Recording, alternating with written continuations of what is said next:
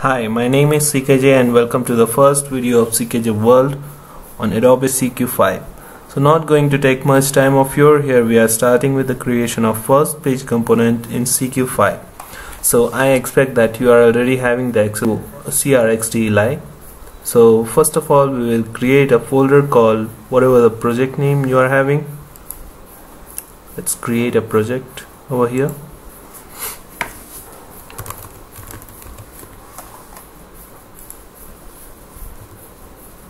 So our project 1 is the new folder, which is the project name of our first CQ project, and now we have to create two more folders inside this folder.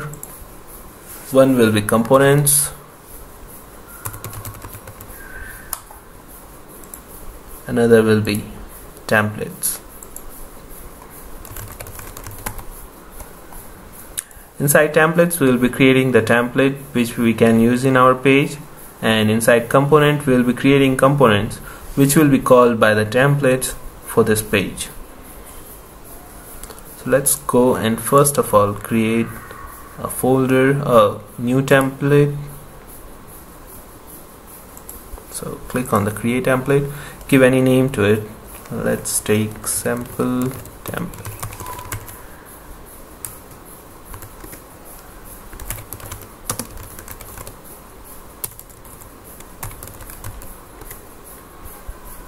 You can leave the other section description, but if you want you can put anything. It's not mandatory. Okay, the most important thing is here resource tab. Resource tab is the place where we will be giving the reference for our component, so that in our page template you can use the component, and inside component we can provide whatever the features we want. So right now we haven't created the component, but let's provide a demo name for it. So what I will provide it here, project 1, then components. Okay, then most probably my page component will be inside another new page folder, and then I can provide a name. So let's provide a name, sample component.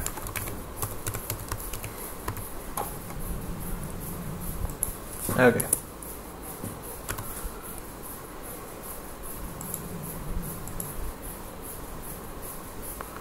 In ranking, you can provide any ranking you want. If you want, you can leave it as it is. Okay, the next thing is allowed paths. Allowed paths, here actually we are providing the access, that which folders can access this template or this component. So basically our pages will be created inside content folder, so we will be providing access to content as well as the folders or pages inside content, sorry. So this is basically a regular expression which I have used here. So it will be allowing the folders and the subfolder inside contents to access this template. So here we are done with our template creation.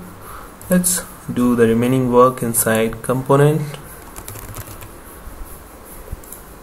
Inside content, I will create a content like different kind of application kind of components, and then inside page we'll be creating the page components.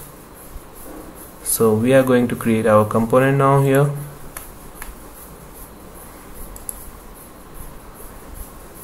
Let's create a component. We have provided sample component, I guess is the name for this component.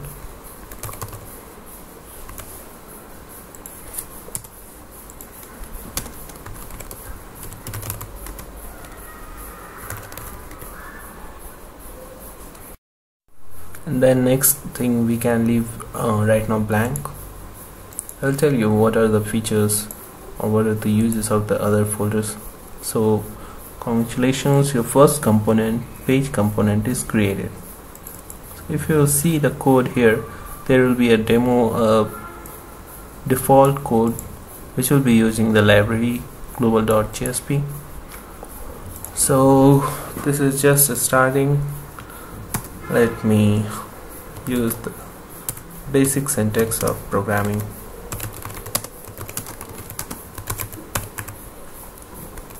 So I haven't done any coding till now. Now I am going to use this component in my CRXT.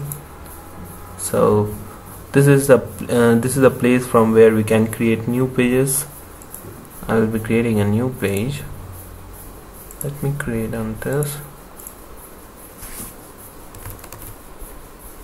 So can you see the new template what we have created here?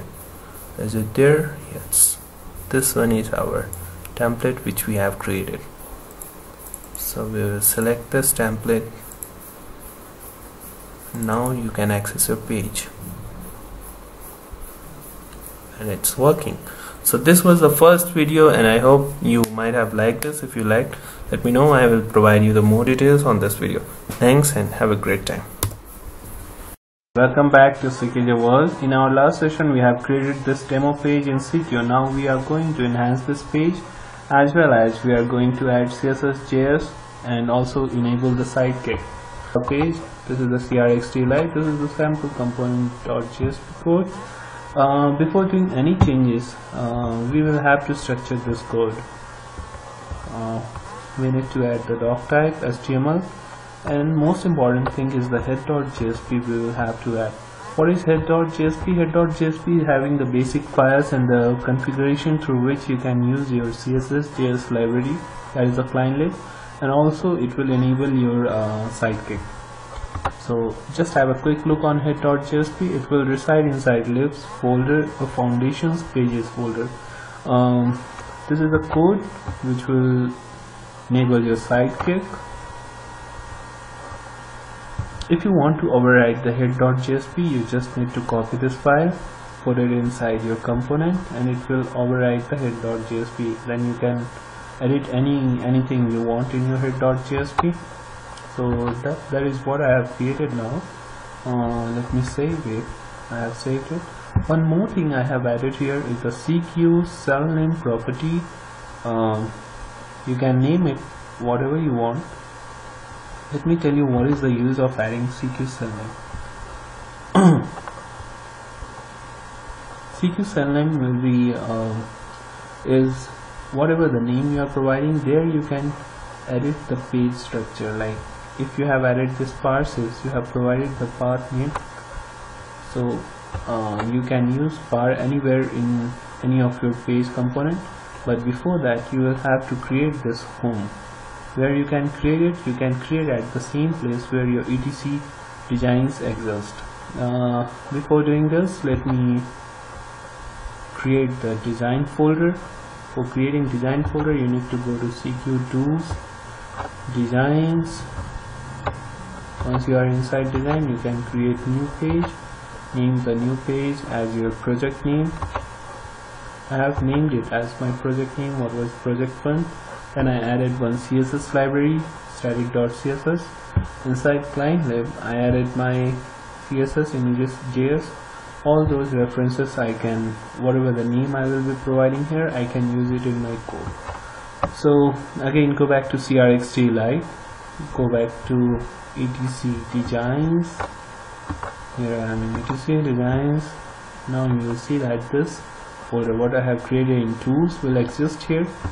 It's having all the files what I have created or I uploaded. Everything is here. Now the important thing is the JCR content. It will be by default present in the project 1, but this thing home I have added. Home, as I told you, CQ cell row name was at that time was the home, so the same name node I have created here. Then inside it I created one component only, par. What I have used in this path name par for the parses. So this thing is very much mandatory. So that's what I have done.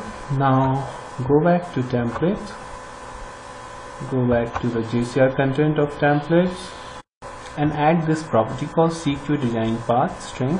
Provide the design location, that was etc designs project 1, and save the whole project.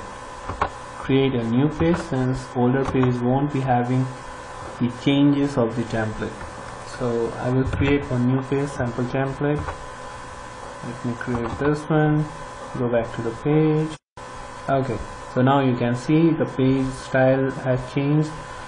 It's having this parsers. So from Sidekick you can drag and drop any of the components here and can use it as according. Let me show you one quick example.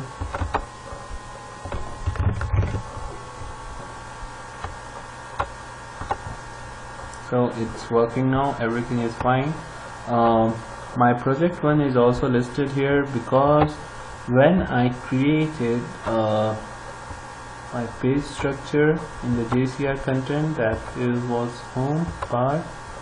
Inside the part I have provided the components group as the general as well as project one. So until unless you are not adding any component inside your project one component group, you can't see this component group listed in the Sidekick. Now why this project one was appearing in Sidekick? Because in my project inside the content I have already added one component called text image, which is having the component group as project one, and this component was working fine, so that's why it's appearing here. If you can see, you will see after clicking on project one I can see my component. I can drag and drop it and can use it and edit it, anything whatever I want. So this is how it works in the CQ. Hope you like this video. Please subscribe and leave your comment and feedback, and we'll get for watching this video, and have a great day.